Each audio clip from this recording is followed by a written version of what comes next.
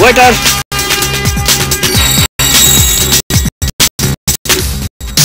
খারাপ আমার দুইটা কথা আছে ওস্তাদ আমার খালি দুইটা জিনিস দিবেন একটা নতুন বল আর দুই একটা ম্যান একবার মুড়ির মতো উইকেট ফালা দিছে আর ওস্তাদ আপনি একটু পিছে খারাপ নইলে আমার বলে যে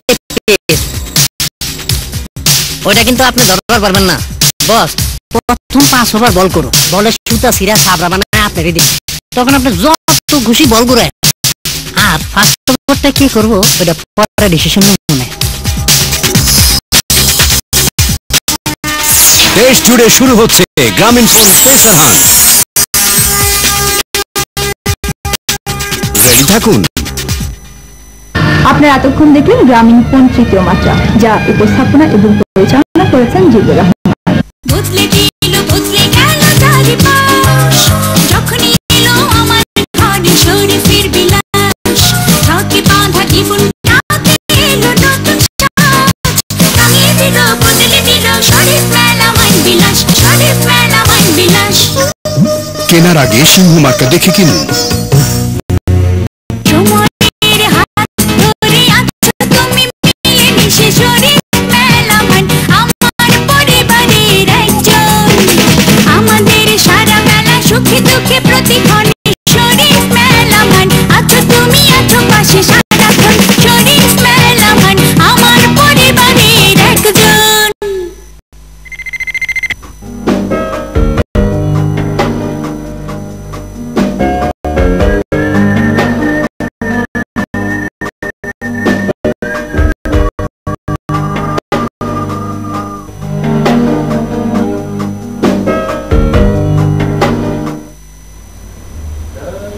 প্রিয় দর্শক চ্যানেলের নিয়মিত অনুষ্ঠান গ্রামীণ ফোন টেলিপ্রেসক্রিপশনে আপনাদের সবাইকে সাদর আমন্ত্রণ আপনাদের সাথে আছি আমি ডাক্তার সজল আশফাক আপনারা জানেন যে গ্রামীণ ফোন টেলিপ্রেসক্রিপশন চ্যানেলের একটি সরাসরি টেলিফোন অনুষ্ঠান এই অনুষ্ঠানে আমরা টেলিফোনে প্রাপ্ত আপনাদের বিভিন্ন স্বাস্থ্য সমস্যায় বিশেষজ্ঞের প্রেসক্রিপশন দিয়ে থাকি পরামর্শ প্রিয় দর্শক শীত এসে গেছে আজকের বিষয়বস্তু হচ্ছে শীতের অসুখ বিসুখ আমরা জানি যে শীতে শরীরের সবচেয়ে বড় অঙ্গটি আক্রান্ত হয়ে থাকে এই সময় শীতের প্রভাবে ত্বক ফেটে যায় রুক্ষ হয়ে যায় ত্বক তার লাবণ্যতা হারায় এছাড়াও শীতে ত্বক ছাড়াও শরীরের অন্যান্য অঙ্গও আক্রান্ত হতে পারে যার মধ্যে রয়েছে ফুসফুস ফুসফুসের মধ্যে যে বাতাসবাহী নালীগুলো রয়েছে শীতের বৈরী প্রভাবে সেগুলো সংকুচিত হয়ে পড়ে যার ফলে দেখা দেয় শ্বাসকষ্ট আমরা যাকে বলি হাঁপানি সুপ্রিয় দর্শক হাঁপানির পাশাপাশি শীতে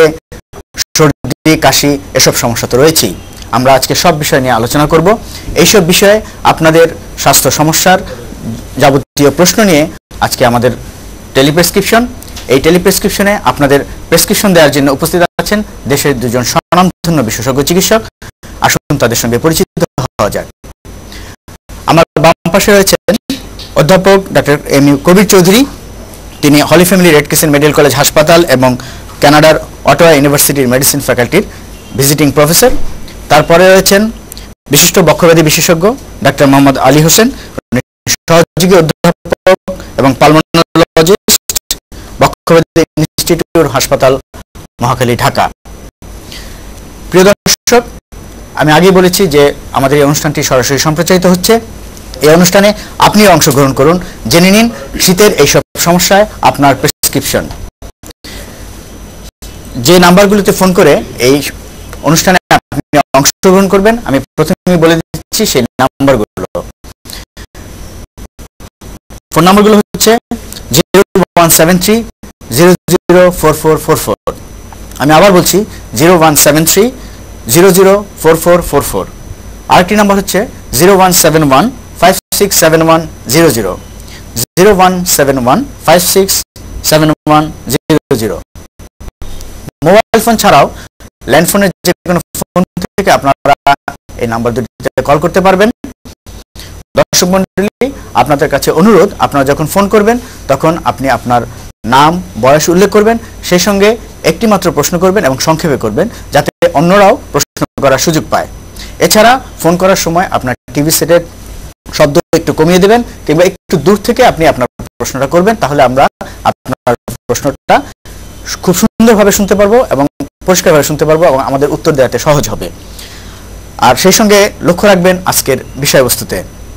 আপনারা ফোনের জন্য তৈরি হন, আপনারা ফোন করার জন্য রেডি হন। আমরা ততক্ষণে একটু আলোচনা যাচ্ছি আজকের বিষয়বস্তুতে। আমি প্রথমেই প্রফেসর কবির চৌধুরী আপনার কাছে জানতে চাইব যে শীতে আমরা জানি যে শরীরের ত্বক রুক্ষ হয়ে যায়, লাবণ্যতা হারায়। এটা কেন হারায়? আর শীতের এই যে সমস্যা, যেটা ত্বকের সাধারণ সমস্যা আমরা বলি, সেটাতে খুব কার্যকরী এবং কম দামি, যেটা সাধারণ মানুষ সবার জন্য উপযোগী, সবাই ব্যবহার করতে পারে, সেরকম কোনো প্রসাধনীর নাম করে। শীতকালে চর্মরোগের প্রভাব আমাদের দেশে বেশ দেখা যায়। তার প্রথম কারণ আবহাওয়ার শুষ্কতা। আবহাওয়ায় জলবায়ু কমে যাওয়ার জন্য আমাদের ত্বকটা শুষ্ক হয়ে যায়, যে কারণে চামড়া ফেটে যায়, পায়ের তলা ফেটে যায়, ঠোঁট ফেটে যায়, এই ধরনের অনেক সমস্যা দেখা দেয়। সূর্যরশ্মির প্রভাবও বেশি দেখা যায় শীতকালে আমাদের দেশে। তার বিশেষ কারণ হলো যেহেতু আকাশ কোনো মেঘ থাকে না শীতকালে, সেই জন্য সরাসরি আলট্রাভায়োলেট এ এবং বি রশ্মির প্রভাবে ত্বক কালো হয়ে যায়। এখন প্রশ্ন হলো যে এটার কি সমাধান? ত্বক শুষ্ক রাখার জন্য সমাধান সবচেয়ে কম দামি প্রসাধনী বলতে বোঝা যায় অলিভ অয়েল। অলিভ অয়েল একটি খুব ভালো ধরনের একটি ইমোলিয়েন্ট, একটি ভালো প্রসাধনী, যেটা দিয়ে হাত পায়ে গায়ে দিলে চামড়ার শুষ্কতা অনেকটা কমে যায়, আর্দ্রতা থাকে। তারপরে দেখা যাচ্ছে ভেসলিন। ভেসলিন ব্যবহার করেও আমরা পায়ের, হাতের এবং মুখের বিভিন্ন জায়গার ত্বক ফাটার চিকিৎসা করতে পারি। চিকিৎসা নয়, এটা ব্যবহারে আমরা উপকারিতা পাই যাতে ত্বক শুষ্ক না থাকে। অনেকে দেখা যায় হাত ফেটে যায়, পা ফেটে যায় বা ঠোঁট ফেটে যায়, সেই জন্য গ্লিসারিন বা গ্লিসারিন পানির সঙ্গে মিশিয়ে ব্যবহার করে অনেক উপকার পাওয়া যায়। তো সস্তা দামি প্রসাধনী বলতে এই তিনটি প্রসাধনী সবচেয়ে বেশি উল্লেখযোগ্য এবং অধিক প্রচলিত এবং ব্যবহৃত হয় আমাদের দেশে, বিশেষ করে শীতকালে যেহেতু আবহাওয়া শুষ্ক থাকে। ধন্যবাদ। আমি এখন ডাক্তার আলী হোসেনের কাছে যাব। যে হাঁপানি তো সবসময় থাকে, যার থাকে হাঁপানি সবসময় সে হাঁপানিতে ভোগে, কিন্তু কথা হচ্ছে যে শীতের সময় এই হাঁপানির তীব্রতাটা কেন বাড়ে? শীতের সময় হাঁপানির তীব্রতা বাড়ার প্রধান কারণ হচ্ছে আমাদের দেশে বাতাসে ধূলিকণার পরিমাণ বেড়ে যায়, আর দ্বিতীয় হচ্ছে বাতাসের টেম্পারেচার কমে যাওয়ার কারণে শ্বাস নেওয়াটা যেহেতু বায়ুর সাথে সরাসরি যোগাযোগ রয়েছে, আমাদের শ্বাসনালীর ভিতরকার টেম্পারেচার কমে যায়। সেই কমার কারণে নার্ভগুলি স্টিমুলেট হয়ে হাঁপানির প্রকোপ বেড়ে যায়। এবং সাধারণত দেখা যায় শীতকাল ছাড়াও রেনি সিজনে হাঁপানি বাড়ে, তাও একই কারণ, টেম্পারেচার তারতম্যের কারণে। মানে আপনি বলতে চাচ্ছেন যে এই তাপমাত্রা ওঠানামার কারণে যে ফুসফুসের ভিতরে যে বাতাসবাহী নালীগুলো রয়েছে সেগুলো সংকুচিত হয়ে পড়ে, সেগুলো নার্ভ স্টিমুলেশনের কারণে সংকুচিত হয়ে পড়ে এবং বাতাসে বের হওয়া বা ঢোকার পথটা শুরু হয়ে যায়, যার ফলে শ্বাসকষ্ট দেখা যায়। তো তীব্র হাঁপানি যখন হয় আমরা দেখি যে খুব শ্বাসকষ্ট হয় মানুষের। এই ক্ষেত্রে একজন রোগীর কি করা উচিত? আপনার উপদেশ কি? তীব্র হাঁপানি যখন আক্রান্ত হয় তখন রোগীর প্রতি আমার উপদেশ হচ্ছে সরাসরি হাসপাতালে গিয়ে, যদি সম্ভব হয় নিকটস্থ হাসপাতালে গিয়ে নেবুলাইজার নেওয়া, তাতে রোগী তাৎক্ষণিকভাবে আরাম পায়। যদি হাসপাতাল অনেক দূরে থাকে সেই ক্ষেত্রে রোগীর প্রতি আমার উপদেশ হচ্ছে সে তার নিকট যদি রিলিভার সালবুটাল জাতীয় ইনহেলার থাকে সেটা সরাসরি কয়েকবার নিলে নেবুলাইজারের সমপরিমাণ কাজ করে। তবে তীব্র আক্রান্ত রোগীকে হাসপাতালে ইমার্জেন্সি ডিপার্টমেন্টে যাওয়াই শ্রেয়, কারণ এই ক্ষেত্রে রোগীর নেবুলাইজারের উপশম না হলে তার ভর্তি হয়ে অন্য চিকিৎসা লাগতে পারে। আচ্ছা, আপনি বললেন ইনহেলারের কথা। এই ইনহেলার সম্পর্কে কিন্তু সাধারণ মাঝে একটা ভীতি রয়েছে। অনেকেই ভাবেন যে ইনহেলার বেশি দিন ব্যবহার করা উচিত না, বা ইনহেলার একবার ব্যবহার শুরু করলে সারা জীবন এটি ব্যবহার করতে হবে। এই ইনহেলারের বিষয়টা কি? এটা মানে এই জিনিসটা যদি একটু পরিষ্কার করে বলেন। ইনহেলার হলো ওষুধ নেওয়ার একটি পদ্ধতি। আমরা যে ওষুধ রোগীকে দিয়ে থাকি সেই ওষুধ যদি আমরা শ্বাসের মাধ্যমে নিই সেটাকে ইনহেলার বলা হয়। আর ইনহেলার হচ্ছে হাঁপানির একেবারে প্রাথমিক চিকিৎসা, এবং এছাড়া এই ইনহেলারের মাধ্যমে ওষুধ নিলে ওষুধের পরিমাণ অনেক কম লাগে, তাতে করে ওষুধের পার্শ্ব প্রতিক্রিয়া অনেকাংশে কমে যায়। আমরা এই ইনহেলার প্রসঙ্গে আবার আসছি, আমরা প্রশ্নটা রিসিভ করে নিই। হ্যালো, আসসালামু আলাইকুম। হ্যালো, আসসালামু আলাইকুম। আসসালাম। আমি হাসপাতালে সিস্টার, হ্যাঁ, সেটা আমার ডিউটি, কিন্তু আমার এমনি এক্সরে করছি কোনো সমস্যা পাওয়া যায় না। জি। কিন্তু সকালবেলা ঘুম থেকে উঠলে পড়ে না, নাক দিয়ে অনবরত পানি পড়ে, আর প্রচন্ড পরিমাণে হাসি হয়। অনেক সময় হাসি করতে করতে মনে হয় যেন আমার দমটা বের হয়ে যাচ্ছে, এরকম শ্বাসকষ্ট মনে হয়। শ্বাসকষ্ট হয়? আপনার এটা কতদিন ধরে হচ্ছে সমস্যাটা? এটা আমার বেশ কিছুদিন, প্রায় 3 বছর হবে, 3-4 বছর। 3-4 বছর ধরে প্রতি শীতে কি হচ্ছে না অন্যান্য সময় হয়? হ্যাঁ, শীতকালে বেশি হয়, অন্যান্য সময় গরম লাগলে আচ্ছা। তারপরে দেখা গেল যে ঘর ঝাড়ু দিলে অ্যালার্জির সমস্যা আছে আমার, এই কারণে হয়, কিন্তু শীতকালে বেশি হয়। জি, শুনুন তাহলে আপনার সমস্যার জন্য বিশেষজ্ঞের প্রেসক্রিপশন। আপনার সমস্যা শুনে মনে হচ্ছে আপনার সমস্যাটি হচ্ছে অ্যালার্জিজনিত সমস্যা। ধুলাবালিতে মাইট নামক যে জীবাণু রয়েছে তার থেকে হচ্ছে, যেহেতু আপনি ঘর পরিষ্কার করলে হচ্ছে, এবং এটি হচ্ছে অ্যালার্জিক রাইনাইটিসের সাথে সম্ভবত ব্রঙ্কিয়াল অ্যাজমা, এবং অ্যাজমার প্রাথমিক পর্যায়ে। এই ক্ষেত্রে আপনি যদি নিয়মিত প্রিভেন্টিভ ওষুধ নেন এবং ঘরের যে কার্পেট না রাখেন, অথবা এই যে শীতকাল যে এসেছে যদি কম্বল ইউজ করেন, তা কভার দিয়ে যদি ইউজ করেন, তাহলে এর থেকে পরিত্রাণের উপায় রয়েছে।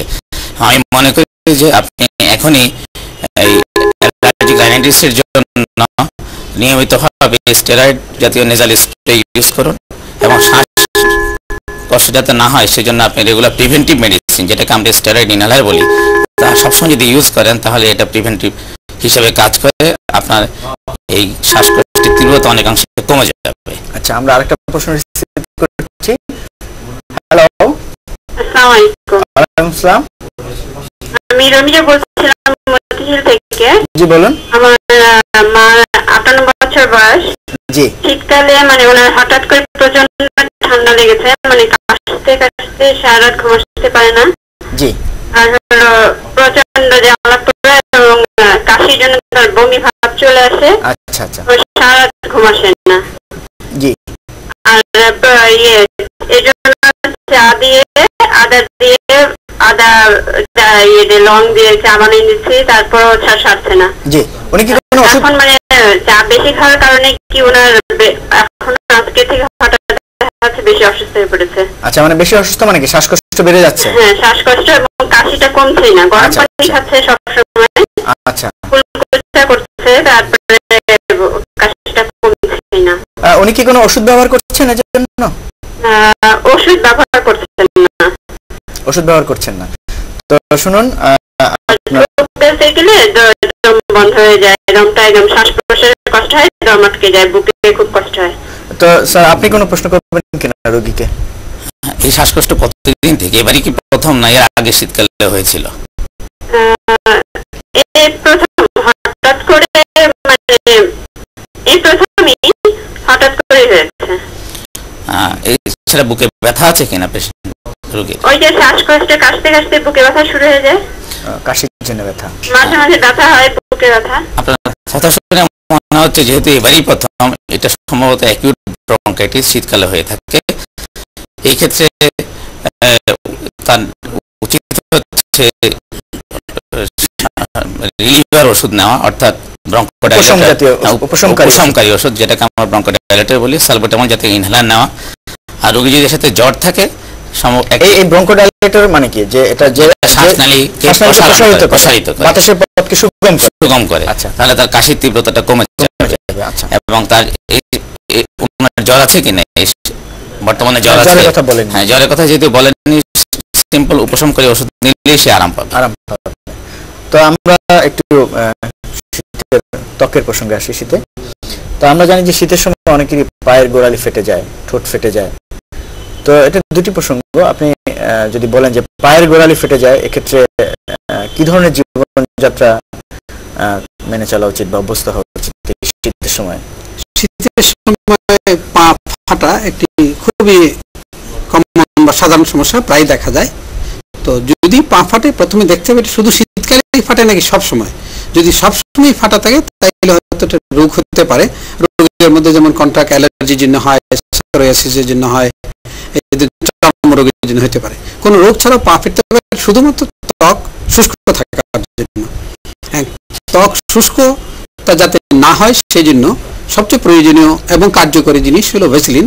সবসময় ভেসলিন ব্যবহার করে যদি আর্দ্র রাখা যায়, ত্বকটাকে যেন শুষ্ক না হয়, তাহলে অনেকটা উপশম পাওয়া যায়। তবে যদি বেশিরভাগ ফাটে, তবে দেখা যাচ্ছে যে ভিনেগার বা সিরকা দিয়ে ওয়াশ করে যদি নরম রাখা হয় পাটা, তারপরে গ্লিসারিন বা ভেসলিন ব্যবহার করলে অনেকটা উপশম হয়। তো জীবনযাত্রার মধ্যে খালি পায়ে হাঁটবে না, ধুলাবালিতে হাঁটবেন না, সবসময় জুতা পরে থাকতে হবে এবং নরম জাতীয় জুতা। অনেক সময় দেখা যায় সিনথেটিক জুতার প্রভাবে অনেক সময় কন্ট্রাক্ট অ্যালার্জি বা এক্সিমা হতে পারে, এই জন্য অ্যাভয়েড করতে হবে সিনথেটিক জুতা, সিনথেটিক ব্যবহার্য জিনিসপত্র। তো আমাদের কাছে আরেকটি প্রশ্ন এসেছে, না হ্যালো হ্যালো, হ্যাঁ জি বলুন। আমি জি বলুন। উনি শীতকাল আসলে উনি একদম শ্বাসকষ্ট হয়। জি আপনি টিভি সেট থেকে একটু দূরে সরে যে প্রশ্নটা করুন, তাহলে আমরা আরো সুন্দরভাবে শুনতে পারবো প্রশ্নটা। আচ্ছা, আমি ওনাকে ব্যবহার করা হচ্ছে। হ্যাঁ কি ব্যবহার করা হচ্ছে প্লিজ? যেটা আমরা বললাম যে ওই শ্বাসকষ্টের জন্য ইনহেলার। কিছুক্ষণ কম থাকে, তারপর আবার চলে আসে। উনি কি ইনহেলার ব্যবহার করে? ইনহেলার ব্যবহার করে, আচ্ছা। ব্যবহার করার পরে একটু বন্ধ করে জি জি জি, আপনি ইনহেলারের নামটা কি বলতে পারবেন? কি ধরনের ইনহেলার নামটা? আমার নামটা বলে আমি আচ্ছা ঠিক আছে, জি জি ঠিক আছে। তো এই জন্য আপনার এই সমস্যার জন্য করণীয় কেটে তো জানতে চাচ্ছেন? আমি জানতে চাচ্ছি উনি চিকিৎসা আছে কিনা, এই জন্য আর কি। আপনার বয়সটা কত? বয়স 70 বছরের উপরে। 70 বছর। সিগারেট খেতেন কিনা? উনি কি ধূমপান করতেন? এখন করেন না। এখন করেন, আগে করতেন কিনা? হ্যাঁ, প্রথমত আমরা আরো 15 বছর আগে হয়তো উনি ধূমপান ছেড়ে দিতেন। আচ্ছা আচ্ছা, খুব ভালো কথা। স্যার ওনার সমস্যার জন্য সমাধান। হ্যাঁ, ওনার এই সমস্যাটা হাঁপানি ছাড়াও শ্বাসনালীর আরেকটি কারণে এরকম শ্বাসকষ্ট হয়, যেটাকে আমরা বলি ক্রনিক ব্রঙ্কাইটিস অথবা ক্রনিক অবস্ট্রাকটিভ পালমোনারি ডিজিজ। ওনার বয়স যেহেতু 70 এবং উনি যেহেতু আগে ধূমপান করতেন, তাতে করে মনে হচ্ছে ওনার সমস্যাটা হচ্ছে ক্রনিক অবস্ট্রাকটিভ পালমোনারি ডিজিজ। এই ক্ষেত্রে ওনাকে নিয়মিতভাবে নেবুলাইজার নেওয়াটাই শ্রেয় এবং অক্সিজেন নেওয়া উচিত, এবং তার পাশাপাশি ওনাকে প্রিভেন্টিভ ওষুধ, যেটাকে আমরা স্টেরয়েড জাতীয় ইনহেলার সরাসরি নিলে উনি বেশ উপশম পাবেন। এটা কি হাঁপানি দীর্ঘদিন থাকার ফলে কোনো জটিলতা? না, এটি হচ্ছে হাঁপানির ঠিক হাঁপানি নয়, এটি হচ্ছে শ্বাসনালীর আরেকটি অসুখ, যেটাকে আমরা বলি সিওপিডি, মানে শ্বাসনালীর পথ রুদ্ধ। এটা তো শ্বাসনালীর পথ রুদ্ধ হয়ে যায়, পাশাপাশি শ্বাসনালীর লাংসের যে ইলাস্টিসিটি থাকে সেটাও কমে যায়। আচ্ছা, ফুসফুসের যে কার্যকারিতা সেটা কমে যায়। সেই জন্য আমরা যখন শ্বাস নিয়ে যে সংকোচন এবং প্রসারণ যেটা হয় সেটা অনেকাংশে কমে যাওয়ার কারণে রোগীর শ্বাসকষ্ট হয়। আর সেই জন্যই রোগী যখন রিলিভার ওষুধ নেয়, সালবোটামল জাতীয় ওষুধ নেয়, তখন সে আরাম পায় এবং কিছুক্ষণ পরেই আবার তার শ্বাসকষ্ট শুরু হয়। এবং এই ধরনের শ্বাসকষ্ট শীতকালে বাড়ে। এছাড়াও এই ধরনের শ্বাসকষ্ট হাঁটাহাঁটি করলে, শীত উঠতে গেলে অনেকাংশে বেড়ে যায়, পরিশ্রম করলে বেড়ে যায়। তো জি আর একটা প্রশ্ন এসেছে, আমরা প্রশ্ন নেব। হ্যালো হ্যালো, আসসালামু আলাইকুম। জি ওয়ালাইকুম আসসালাম। আমি শান্তিনগর থেকে সুইটি বলছিলাম। জি বলুন সুইটি। আমার বয়স 21। জি। আমার মুখে অনেক ব্রণ আসছে। এখন হচ্ছে কি, যখন শীতকাল আসে তখন আমার মুখটা খুব টান টান হয়ে যায় আর কি। জি। কথা হলো যে আমি মুখের মধ্যে ব্রণ যখন আসছে, তার মধ্যে কি কোনো লোশন ব্যবহার করতে পারবো? জি শুনুন তাহলে আপনার সমস্যার জন্য আমাদের আজকে ডার্মাটোলজিস্টের প্রেসক্রিপশন। ব্রণ সাধারণত গরমের দিনে বাড়ে, তবে শীতকালে ব্রণ বাড়তে পারে। তার প্রধান কারণ হলো প্রসাধনী ব্যবহার। আপনি প্রসাধনী ব্যবহার থেকে সাধারণত তৈলাক্ত জিনিস যেমন অলিভ অয়েল বা ভেসলিন বা কোনো ধরনের ক্রিম কম ব্যবহার করবেন, বা ময়েশ্চারাইজার জিনিস কম ব্যবহার করবেন। সাবানের ব্যাপারে সাবধান থাকবেন, যাতে ত্বকটা শুষ্ক থাকে সেজন্য কিছু সাবান পাওয়া যায়, একনি সোপ, সেই ধরনের সাবান ব্যবহার করবেন। আর একটি যেসব চিকিৎসা বা ব্রণের তাহলে মানে কোন ধরনের প্রসাধনী আপনি সাজেস্ট করেন? সাধারণত কম তৈলাক্ত ধরনের প্রসাধনী আপনি ব্যবহার করবেন। কি বলতে পারবেন যে এরকম ব্র্যান্ডেড কোন প্রসাধনী? কম তৈলাক্ত প্রসাধনী বলতে যে প্রসাধনীগুলো আছে তার মধ্যে কিছু পাওয়া যায় যেগুলিকে বলা হয় লাইট নাইট ক্রিম। এগুলি সাধারণত রাতে ব্যবহারের জন্য হালকা ধরনের ক্রিম, সে নিট্রোজেনের কোম্পানির আছে, লোরিয়াল আছে এবং বিভিন্ন কোম্পানির পাওয়া যায়। বা কভার গার্লের আছে, বিভিন্ন ভালো ভালো কোম্পানি। তবে যেগুলিতে তৈলাক্ত জিনিস কম থাকে, অয়েল ফ্রি সোপ ব্যবহার করবেন, অথবা অয়েল ফ্রি কতগুলি ফেস ওয়াশ পাওয়া যায়, ভিটামিন সি ফেস ওয়াশ পাওয়া যায়, এই ধরনের প্রসাধনী ব্যবহার করবেন। তাতে ত্বকটা পরিষ্কার থাকবে এবং লোমকূপের গোড়াগুলি বন্ধ থাকবে না, তাইলে ব্রণ বাড়বে না। আর যেহেতু টান টান হয়ে যায় শীতকালে, সেই জন্য আপনাকে একটা সাবান ব্যবহার করতে, গ্লিসারিন সাবান অথবা ক্রিম সাবান। গ্লিসারিন সাবান তো অনেক ধরনের পাওয়া যায়, আর ক্রিম সাবান বলতে ডোভ, সাধারণত ডোভ সাদা সাবানটা ব্যবহার করবেন, তাতে আপনি অনেক উপকার পাবেন। তো আপনি যে সাবানের কথাগুলো বললেন, এই সাবানগুলো যদি শীতের সময় অন্যান্যরা ব্যবহার করে, তাতে কি তাদের উপকার হবে? শীতকালে সাধারণত এইসব সাবানই আমরা মানুষকে বলে থাকি, রোগীদের বলে থাকি, যারা আমাদের জন্য উপদেশ চান, গ্লিসারিন সোপ অথবা ক্রিম সোপ। আচ্ছা, আমি এবার আপনার কাছে যাবো যে আমরা লক্ষ্য করেছি যে গত 2-3 বছর ধরে একটা বিশেষ ধরনের শ্বাসকষ্ট এবং কাশি হচ্ছে, বিশেষ করে শিশুরা আক্রান্ত হচ্ছে। আমরা এই প্রসঙ্গে পরে আসছি, আমরা প্রশ্ন নিয়ে নিচ্ছি। হ্যালো, আসসালামু আলাইকুম। জি ওয়ালাইকুম আসসালাম। আমি রিয়া বলছি মুগদা থেকে। জি বলুন। আচ্ছা, শীতে অনেক সময় যে গরম পানি দিয়ে আমরা গোসল করি, জি জি, সেক্ষেত্রে কি আমাদের ব্রেনের কোনো সমস্যা হয়ে থাকবে যে গরম পানিতে গোসল করলে, অথবা চুলে কোনো সমস্যা হবে কিনা? আর আমার আরেকটা প্রশ্ন ছিল, সেটা হচ্ছে শীত আসার আগে থেকে আমার পা ফেটে যায়। জি, তো এই ফাটা জায়গাটা আমার মানে ব্যথা হয় না ঠিকই, মানে বিশ্রী লাগে, সেই ক্ষেত্রে আমি কি করবো? ক্রিম দিলে এটা যায় না। আচ্ছা, তো ওনার জন্য কি ধরনের উপদেশ হবে? প্রথম প্রশ্ন হলো যে আপনার গরম পানি গোসল করে ব্রেনের কোনো ক্ষতি হবে না, কারণ ব্রেন অনেক ভিতরে অনেক সুরক্ষিত জায়গায় থাকে। আর চুলের ক্ষতি হবে না, আপনাকে গরম পানি ব্যবহার করতে যেটা টলারেবল, যেটা আপনি সহ্য করতে পারেন, এই ধরনের গরম পানি ব্যবহার করেন, কুসুম কুসুম গরম পানি। বেশি গরম পানিতে ত্বকের ক্ষতি হয় এবং বেশি গরম পানিতে চুলও পড়ে যায়। আপনি সবসময় কুসুম কুসুম গরম পানি ব্যবহার করেন, তাতে চুলের বা ত্বকের কোনো ক্ষতি হবে না। আচ্ছা, আর পা ফাটা যেটা শীত আসার আগেই আপনার শুরু হয়, তত আগের থেকে আপনি সাবধান হতে হবে। যখন শীতের কাছাকাছি মৌসুম আসছে, তখন থেকে আপনি গ্লিসারিন দিয়ে পাটা ধুবেন এবং ভেসিলিন ব্যবহার করবেন। আর যদি পাটা বেশি ফেটে যায়, তখন হালকা ধরনের স্টেরয়েড, শতকরা 1 ভাগ হাইড্রোকর্টিসন, এই ধরনের স্টেরয়েড ব্যবহার করবেন। স্টেরয়েড ব্যবহার করলে দেখা যাচ্ছে যে আপনার এটা রোগের পর্যায়ে চলে যাচ্ছে, এটা রোগের পর্যায়ে যাবে না, আপনি এটা প্রতিরোধ করতে পারেন। প্রতিরোধ করলে পরবর্তীতে পা আপনার ফাটবে না। আচ্ছা, আমি যেটা বলছিলাম যে শ্বাসকষ্ট গত কয়েক বছর ধরে আমরা লক্ষ্য করছি শিশুদের মধ্যে। আপনারা বলছেন যে এই রোগগুলো হাঁপানি বা হাঁপানি জাতীয় নয়, এটাকে আপনারা ব্রঙ্কিওলাইটিস বলছেন। তো এই ব্রঙ্কিওলাইটিসটা কি? ব্রঙ্কিওলাইটিস এক ধরনের শ্বাসনালী প্রদাহজনিত অসুখ, এটা সাধারণত ভাইরাসের কারণে হয়ে থাকে। এটা শিশুদের বেশি। আমরা মনে হয় যে ব্রঙ্কিওলাইটিস একটু বিশদ আলোচনা দরকার আছে। আমরা প্রশ্নটা নিয়ে নিয়ে আমরা এই আলোচনা আবার। হ্যালো, আসসালামু আলাইকুম। আসসালাম। আমার একটা প্রশ্ন আছে, কি জি বলুন। জি বলুন। রাত্রে ভোরের দিকে আমার প্রচন্ড ছ্যাঁক উঠে মুখে, বুঝছেন? জি, আমি ওই জিনিসটা মানে সহ্য করতে পারি না, কেমন কেমন যেন একটা অস্বস্তিকর ভাব লাগে। আর ঘুমের ভাবটা আসলেই তখন একটা ভেতরে একটা খুব খারাপ একটা অনুভব লাগে। অনেক বিরক্ত হয়ে যায়। এই বিষয়টা একটু জানতে চাচ্ছিলাম, আমার কি সমস্যা।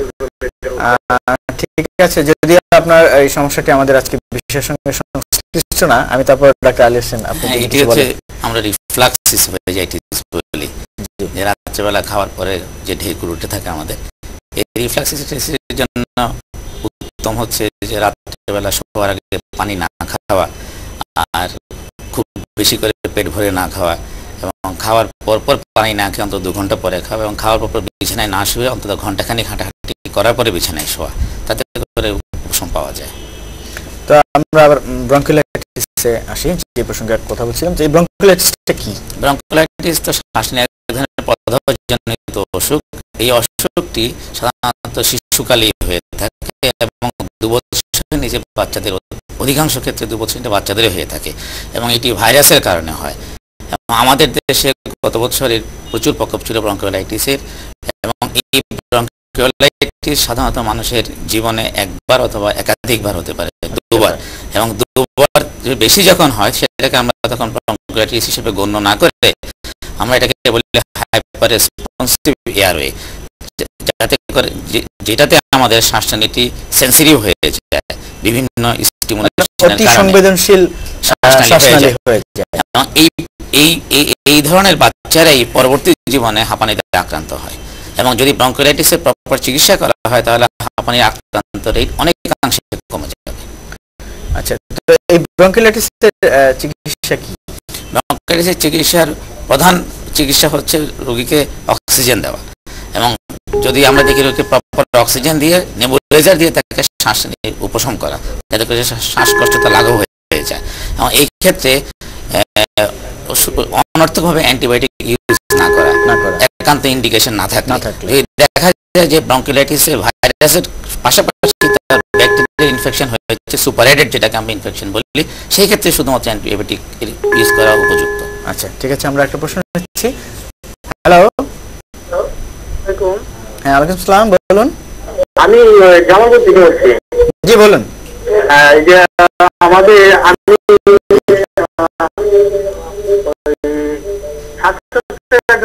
জি, বলুন। আমি সবসময় ভেন্টোলিন এবং কার্ডোভেলিন খাচ্ছি। জি, বড়ি। জি। এখন এই বড়ি খাওয়ার পরে আমার যথেষ্ট ঘুম হয় না এবং শরীর থরথর গায়ে কাঁপে। এটা খাইলে আমার কোনো কন্টিনিউ খাইলে আরো বিশেষ কোনো সমস্যা হবে কিনা? জি, খুব সুন্দর প্রশ্ন মনে হয়। হ্যাঁ, উনি দুটা ওষুধ, যে দুটি ওষুধ খাচ্ছে দুটিই আমাদের লিভার ওষুধ। এই দুটো কোনটাই প্রিভেন্টিভ ওষুধ না, এবং দুটো ওষুধের কার্যকারিতা একই রকম, দুটি শ্বাসনালীর প্রসারণ করে, এবং সেই জন্য ওনার ঘুমটা হচ্ছে না, কারণ দুইটা খাওয়ার কারণে ওনার রক্তে দুটার পরিমাণ বেশি থাকছে। এই জন্য এই ধরনের পেশেন্টের সাধারণত রেস্টলেস থাকে, অস্থিরতায় ভুগে, হাত পা কাঁপে এবং ঘুম হয়। এবং এই দুটো ওষুধ না খেয়ে আপনার উচিত হচ্ছে রেগুলার প্রিভেন্টিভ ওষুধ ব্যবহার করা। প্রিভেন্টিভ ওষুধ হচ্ছে স্টেরয়েড জাতীয় ওষুধ, যেটা প্রতিদিন যদি আপনি ডেইলি অন্তত 4 বার করে নেন, যেটা ব্যাক্লোমিথাসন গ্রুপের ওষুধ যদি নেন, তাহলে আপনি 2 চাপ করে 4 বার যদি প্রতিদিন নেন, তাহলে আপনার ভেন্টোলিন ট্যাবলেট এবং কার্ডোফাইলিন ট্যাবলেট যেটা আপনি খাচ্ছেন সেটা খাওয়ার প্রয়োজন হবে না। তাতে করে আপনি অনেকাংশে ভালো থাকবেন। যে উনি যে উপশমকারী ওষুধ যেগুলো মুখে খাচ্ছেন, সেগুলো কি ইনহেলার হিসেবে নিলে উনি একটু বেশি উপকৃত হবেন? অবশ্যই। উনি যে উপশমকারী ওষুধ যেটি মুখে খাচ্ছেন, না খেয়ে যদি উনি একই গ্রুপের ওষুধ যদি উনি ইনহেলারের মাধ্যমে নেন, তাহলে ওষুধের পরিমাণও অনেক কম লাগবে এবং ওনার যে অস্থিরতা ভোগে এটি হবে না, এবং উনি উপশম অনেক তাড়াতাড়ি পাবেন। তো এই যে একই ওষুধের ধরুন ভেন্টোলিন, এটার ইনহেলার রয়েছে, এটি ট্যাবলেট রয়েছে, তারপর সাসপেনশন রয়েছে, এবং এটি নেবুলাইজারও ব্যবহার করা হয়। এই যে একটি ওষুধের অনেকগুলি ধরন, তো এগুলির মধ্যে পার্থক্যটা কি? আমরা এই প্রসঙ্গে পরে আসছি, প্রশ্ন নিয়ে নিই। হ্যালো, হ্যালো, হ্যাঁ, জি, বলুন। আমার একটা সমস্যা হচ্ছে কি, রাত্রিবেলা ওই ঘুমানোর সময় নাক শুকিয়ে যায়, গলা শুকিয়ে যায়। জি, এই ব্যাপারে আমি একটু পরামর্শ। আপনি রাতে যখন ঘুমান তখন কি আপনি হা করে ঘুমান নাকি মুখ খোলা থাকে? না, হা করে ঘুমাই না। হা করে ঘুমান না, নাক শুষ্ক থাকে, নাক এবং গলা শুকিয়ে যায়। আচ্ছা, আর কোনো সমস্যা এর সাথে? সমস্যা তেমন নাই, তবে ঠান্ডাজনিত ভাব সবসময় থাকে। ঠান্ডাজনিত ভাব থাকে। আপনার ওজনটা কত? আপনি কি আপনার উচ্চতা হচ্ছে 78 কেজি। 78 কেজি। ওভারওয়েট একটি অন্যতম কারণ। তো এই ব্যাপারে নাক গলা শুকানোর ঘুমের মধ্যে একটা অন্যতম কারণ হচ্ছে হা করে শ্বাস নেওয়া। এতে করে হা করে শ্বাস নিলেই আমাদের গলা শুকিয়ে যায়। আর যদি ওভারহেড থাকে তখন দেখা যায় সে রোগী নাক দিয়ে শ্বাস নিতে পারে না, যেটাকে আমরা স্লিপ অ্যাপনিয়া সিনড্রোম বলি। সে হা করে শ্বাস নেয়, তাতে করে গলা অথবা নাক শুকিয়ে যেতে পারে। এবং আপনার এই সমস্যার জন্য আপনার ওজন কমানো উচিত। এবং দ্বিতীয়ত হচ্ছে না, আপনি যে অ্যালার্জিজনিত সমস্যা বলছেন, যে সেটা আসলে কি, আপনার কি অ্যালার্জিক রাইনাইটিস জাতীয় যদি সমস্যা থাকে, তাতে শোয়ার আগে যদি আপনি nasal spray, steroid nasal spray নেন, তাহলে অনেক অংশ, অথবা নাকের ওনার যে পট্টা শ্বাসনালী, সেটাতে কোনো বাধা থাকতে পারে। সেটা আসলে আমার মনে হয় যে যদি একজন নাক কান গলা বিশেষজ্ঞ দেখিয়ে নেয় যে নাকে কোনো সমস্যা আছে কিনা, মনে হয় সেটাতে বোধহয় আরো ভালো হবে। আপনি কি বলেন? নিশ্চয়। তো আমার মনে হয় সজল আশফাক ইএনটি স্পেশালিস্ট হিসেবে একটা উপদেশ দিতে পারেন আপনি, যে কোনো সার্জারি করে ওনার কোনো উপকার হয় কিনা। আমার মনে হয় যে আপনি নাক কান গলা বিশেষজ্ঞ দেখিয়ে আগে জেনে নিতে হবে যে নাকের যে বাতাস যাওয়ার যে পথ রয়েছে সেখানে কোনো বাধা আছে কিনা, নাকের হাড় বাঁকা আছে কিনা, যে কারণে আপনার নাকটা প্রায় বন্ধ থাকে।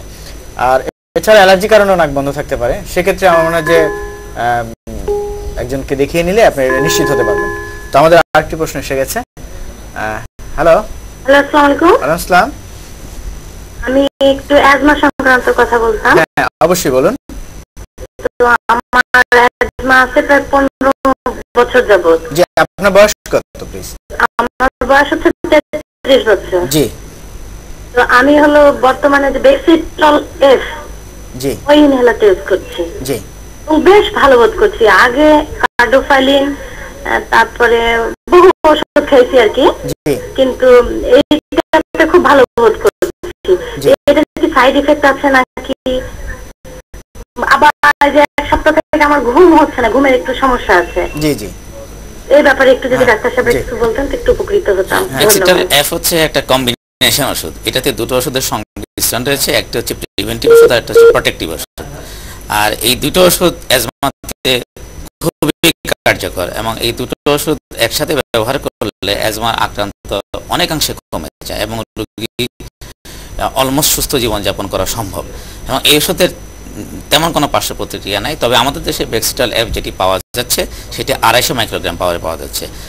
উনি যে বলছেন উনি সুস্থ আছেন, ওনার 250 মাইক্রোগ্রাম দরকার নেই। উনি 125 মাইক্রোগ্রাম যদি নিয়মিত নেন তাতে করেই উনি সুস্থ থাকবেন।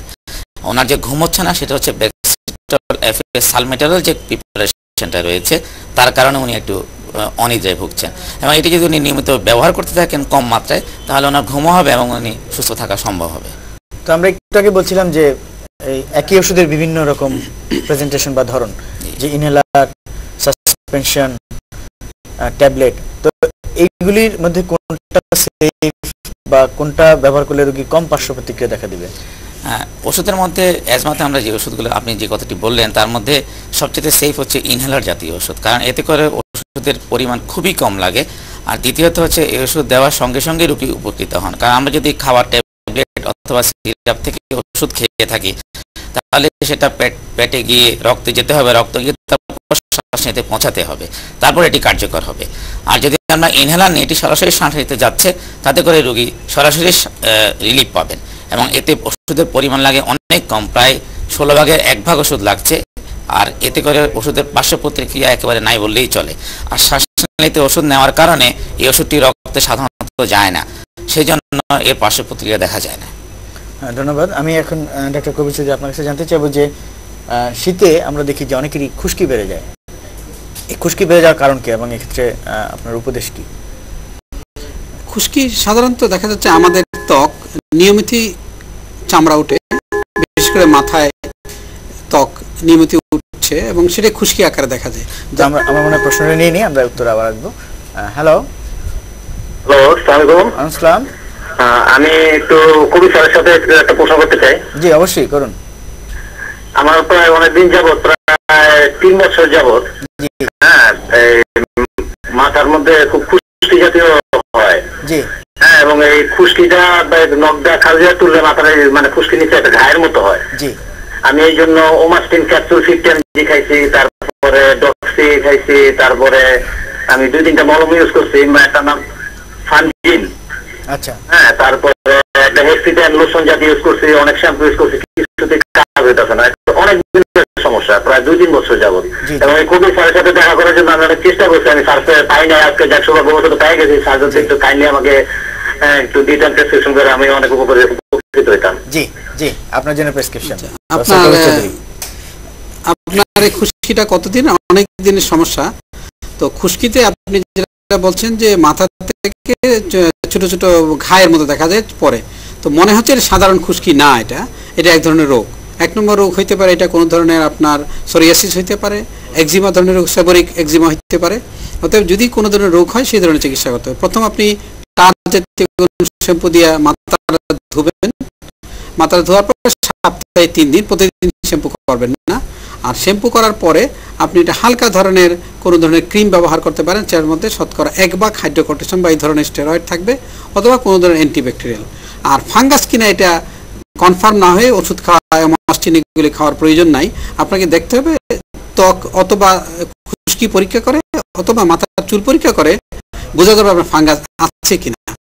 যদি ফাঙ্গাস থাকে তাহলে তার চিকিৎসা করতে হবে। আর আপনার সবচেয়ে বড় জিনিস দেখতে হবে আপনার কোলেস্টেরল লেভেল যদি বেশি থাকে, অনেক সময় দেখা যাচ্ছে খুশকি বেশি হয়, তৈলাক্ত ভাব বেশি থাকে, তো আপনার রক্তের কোলেস্টেরল লেভেল দেখতে হবে। আর আপাতত এই স্টেরয়েড জাতীয় শতকরা 1 ভাগ হাইড্রোকর্টিসন আর আপনি পলিটার ওয়াশ করেন। যদি কোনো ফলাফল না পান পরবর্তীতে চিকিৎসকের পরামর্শ নেবেন, অবশ্যই প্রয়োজনে আপনাকে পরামর্শ দেব। আচ্ছা, আমাদের একটা প্রশ্ন এসে গেছে। হ্যালো হ্যালো, আসসালামু আলাইকুম। মাছটার জন্য জানতে চাচ্ছি, শীতকালে মাছটা হয় তো মাছটা শীতকালে বেশি হয়, যে কালো ধরনের মাছ, এটার কি এটা সমাধান চাচ্ছি আর কি ডাক্তার সাহেবের কাছে। মেস্তা একটা খুব সাধারণ সমস্যা, সাধারণত মেয়েদের বেশি হয়, ছেলেদের কম হয়। এর তিনটা কারণের প্রথম কারণ হলো পি মানে ফটো সেন্সিটিভিটি, অর্থাৎ সানলাইটের প্রভাবে হয়। আর 2 নম্বর পি হলো যদি কেউ পিল খায় মেয়েরা, কন্ট্রাসেপটিভ পিল, তখন হতে পারে। আর 3 নম্বর পি হলো প্রেগনেন্সি, সাধারণ দেখা যাচ্ছে প্রেগনেন্সিতে এটা হয়।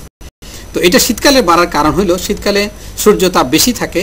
সূর্য যদিও মিষ্টি মিষ্টি আমাদের কাছে ভালো লাগে, কিন্তু আলট্রাভায়োলেট এটা বেশি আসে, কখনো বি, এবং সেটা সাধারণত আকাশে মেঘ না থাকার জন্য বেশি রৌদ্র, এবং এই রৌদ্রের প্রভাবে এই মেস্তাটা বা এই কালো দাগটা বেড়ে যায়। এই জন্য প্রথম এবং প্রধান এটা ফলপ্রসূ চিকিৎসা হলো সান ব্লকার। কোনো সূর্যরশ্মি থেকে পরিত্রাণ পাওয়ার জন্য বিভিন্ন পাওয়ারের আছে, 15, 30, 45 পাওয়ারের সানক্রিম পাওয়া যায়, এগুলি দিয়ে সান ব্লক। আর ছাতা ব্যবহার করা বা যাতে রৌদ্র না লাগে সেভাবে থাকা, তাতে অনেকটা উপকার পাওয়া যায়। এটা হলো প্রথম। দ্বিতীয়ত অনেক ধরনের ডিপিগমেন্ট ক্রিম পাওয়া যায়, যেসব ক্রিম ব্যবহার করলে যেমন হাইড্রোকুইনন পাওয়া যায়, সেটা করা যায়, এজেলিক অ্যাসিড, এই ধরনের ক্রিম ব্যবহার করতে এবং রাতে করতে হবে। আর দিনের বেলা অবশ্যই সূর্যরশ্মি থেকে নিবারণ মুক্তি পাওয়ার জন্য এগুলি ব্যবহার করতে হয়। খাওয়ার তেমন কোনো ওষুধ নাই, তবে দেখা গেছে ইন্ডিয়াতে কিছু রিসার্চ হয়েছে, তারা বলছে যে ভিটামিন এ, ই জাতীয় ক্যাপসুল খাইলে কিছুটা সূর্যরশ্মি থেকে পরিত্রাণ পাওয়া যায়, মেস্তা কমে। আর অন্যান্য চিকিৎসার মধ্যে সার্জারি আছে, যেমন কেমিক্যাল পিলিং করা যায়, লেজার করা যায়। লেজার আমাদের দেশে এসে গেছে, অতি সহজে লেজার আরম্ভ হবে এবং আশা করা যাচ্ছে লেজারের সবচেয়ে ফলপ্রসূ চিকিৎসা পাওয়া যাবে। ধন্যবাদ। তো আমি এখন ডক্টর আলী হোসেন আপনার কাছে জানতে চাইবো যে আমরা প্রায়শই অনেক বিজ্ঞাপন দেখে থাকি অনেক সময় যে হাঁপানি চিরতরে নির্মূলের কথা বলছে এসব বিজ্ঞাপনে। তো এ ব্যাপারে একজন বক্ষব্যাধি বিশেষজ্ঞ হিসেবে আপনার মতামত কি? মানে এমন একটা আমার মনে হয় যে প্রশ্ন এসেছে, আমরা প্রশ্নের পরে উত্তরে আসবো। হ্যালো, আসসালামু আলাইকুম। জি, আচ্ছা, আমার ওই হাতে 2-2.5 বছর ধরে একবার খুশি ছিল, ওটা আবার চুড়ি দিয়ে চুল যাচ্ছিলাম। জি, হ্যাঁ, ওর পরের থেকে মানে দাঁত মতো হয়ে গেছে, কষানি ধরে অনেক ওষুধ ইউজ করছে, এখনো ঠিক হয়নি। আমি কি করবো একটু বললে ভালো হয়। কষানি যাচ্ছে মানে আপনার এটা দাঁত মনে হয় না, মনে হচ্ছে কোন ধরনের এক্সিমা। যদি এক্সিমা হয়, প্রথমে যদি কষানি ঝরে, অবশ্যই আপনি এটাকে কোনো ক্রিম, কোনো মলম কিছু ব্যবহার করবেন না। 1 নম্বর যেটা করতে হবে, আপনার জায়গাটা ধুইতে হবে, এবং ধোয়ার জন্য সবচেয়ে ভালো নর্মাল স্যালাইন। নর্মাল স্যালাইন যদি বারবার ধুন, তাহলে কষানিটা কমে যাবে। তারপর আপনি কোনো অ্যান্টিবায়োটিক ক্রিম ব্যবহার করতে পারেন, যে ইনফেকশন যাতে না থাকে। আর যদি কষানি বেশি ঝরতে থাকে আপনার, তাহলে আপনি একটা অ্যান্টিবায়োটিক ওষুধও খেতে পারেন, সঙ্গে একটা অ্যান্টিহিস্টামিন জাতীয় ওষুধ খাবেন, তাতে আপনি উপশম পাবেন। জি, আসসালামু আলাইকুম। হ্যালো, হ্যাঁ, জি, আসসালামু আলাইকুম। আসসালামু আলাইকুম। জি, বলুন। আমার বাচ্চার বয়স 1.5 বছর, আমি মহাখালী থেকে বলছি। জি, বলুন। জি, আমার বাচ্চার বয়স 1.5 বছর, বাকি 4 দিন যাবত আমার বাচ্চা খুব কাশি, বুকে শব্দ। আচ্ছা, তো ডাক্তার দেখেছি, উনি রিথিন সিরাপ, ভেন্টুলিন সিরাপ দিয়েছেন, আর জ্বর ছিল বেশ, হ্যাঁ, এখন জ্বর নাই। জি, এপিএ এটা সিরাপ দিয়েছেন। হ্যাঁ, এখন আমার বাচ্চার জ্বর নেই, কিন্তু কাশি আছে আর ঘের ঘের খুব শব্দ বুকে এখনো। জি, ডক্টর আলী হোসেন। 1.5 বছর বয়সে কাশি এবং বুকে ঘর ঘর শব্দটি ব্রঙ্কিওলাইটিসের জন্য হয়, নিউমোনিয়ার জন্য হতে পারে। যেহেতু উনি বলেছেন যে এবারই প্রথম, সুতরাং এটি ব্রঙ্কিওলাইটিস হওয়ার সম্ভাবনাই বেশি। এই ক্ষেত্রে আপনার বাচ্চা নেবুলাইজারে যদি মাধ্যমে ওষুধ নিলে বেশ উপশম পাবে, এবং নেবুলাইজারের পাশাপাশি যদি অক্সিজেন নেয় তাহলে সে খুব বেশি উপশম পাবে। এবং এর পাশাপাশি তার যেহেতু 4 দিন থেকে কাশি এবং শ্বাসকষ্ট হচ্ছে, চেক করে দেখতে হবে তার নিউমোনিয়া হয়ে গেছে কিনা। যদি নিউমোনিয়া হয় তাহলে অ্যাপ্রোপ্রিয়েট অ্যান্টিবায়োটিক শুরু করতে হবে। তো আমরা দেখি যে একটু আগে বলছিলাম যে গ্যারান্টি দিয়ে হাঁপানি নির্মূলের কথা বলা হচ্ছে, এই প্রসঙ্গে যদি আপনি হাঁপানি রোগে নির্মূল শব্দটি আমরা সাধারণত ব্যবহার করি না, আমরা এতে রিমিশন শব্দটি ব্যবহার করি। তার কারণ হচ্ছে হাঁপানি কখনো নির্মূল হয় না, উপশম হয়, নিয়ন্ত্রণে থাকে। এবং যদি রেগুলার আমরা প্রিভেন্টিভ ওষুধ নিই তাহলে হাঁপানি পুরোপুরি নিয়ন্ত্রণে এসে যায়। এবং এই নিয়ন্ত্রণটা অনেকের ক্ষেত্রে অনেকদিন পর্যন্ত দীর্ঘস্থায়ী হতে পারে। যেমন অনেকের দেখা যায় যে ছোটকালে হাঁপানিতে আক্রান্ত থাকে এবং তার পরবর্তী সময় হাঁপানিতে থাকে না, এবং 15 থেকে 20 বছর বয়সের পরে আবার হাঁপানিটি ফিরে আসে। অনেকের হয়তো জীবনে একবার অ্যাটাকের পরে আর পরবর্তীতে অ্যাটাক হয় না। সেই জন্য হাঁপানির ক্ষেত্রে যেসব বিজ্ঞাপনে নির্মূল কথাটি ব্যবহার হয়, আসলে হাঁপানি নির্মূল হয় না। এটি রেগুলার যদি প্রিভেন্টিভ ওষুধ নেয় তাহলে পুরোপুরি নিয়ন্ত্রণে রাখা সম্ভব। আর শিশুরা অনেক সময় ইনহেলার ব্যবহার করতে পারে না, সেক্ষেত্রে আমরা শিশুরা কিভাবে ইনহেলার নেবে সেটা শিশুদের ইনহেলার নেওয়ার জন্য আমাদের দেশে বর্তমানে স্পেসার পাওয়া যায়, এবং এই স্পেসারের সাথে মাস্ক থাকে, সেই মাস্কের মাধ্যমে শিশুদেরকে ইনহেলার দেওয়া সম্ভব। এবং যদি শিশুর বয়স 2 বছরের কম থাকে সেই ক্ষেত্রে আমরা বলি মাস্কের মাধ্যমে না দিয়ে সরাসরি নেবুলাইজারের মাধ্যমে আমরা এই রিলিভার ওষুধ দিতে পারি। এবং বর্তমান উন্নত বিশ্বে এই প্রিভেন্টিভ ওষুধগুলো রেসপিরেটরি সলিউশনে পাওয়া যায়, সেই সলিউশনটি নেবুলাইজারের মাধ্যমে দেওয়া সম্ভব। তো আমাদের অনুষ্ঠানের নির্ধারিত সময়সীমা ফুরিয়ে এসেছে। দর্শক মণ্ডলী, এতক্ষণ আমাদের সাথে থাকার জন্য ধন্যবাদ। সেই সঙ্গে আজকে অনুষ্ঠানের 2 অতিথি প্রফেসর কবির চৌধুরী এবং ডক্টর আলী হোসেন, আপনারা চ্যানেলে এসে আমাদেরকে সময় দেওয়ার জন্য অনেক অনেক ধন্যবাদ এবং কৃতজ্ঞতা। সুপ্রিয় দর্শক, আমরা জানি যে আমাদের মোবাইল ফোনের লাইনগুলো ব্যস্ত থাকার কারণে আপনারা অনেকেই আমাদের কাছে প্রশ্ন রাখতে পারেননি, সেজন্য আমরা দুঃখিত। আগামী অনুষ্ঠানে আবার দেখা হবে নতুন কোনো বিষয় নিয়ে। আপনারা সুস্থ থাকুন, ভালো থাকুন। আল্লাহ হাফেজ।